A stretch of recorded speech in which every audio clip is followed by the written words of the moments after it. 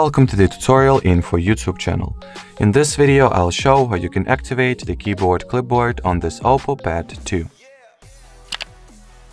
So to start, you will need to launch the keyboard, then you'll see this top toolbar. So from here, you gotta go for this particular icon, and once you have successfully opened the clipboard section of your keyboard, you can now activate it by either switching on this toggle or tapping at the turn on clipboard button. And well, that will be it. So thanks for watching, thanks for your attention, and bye bye.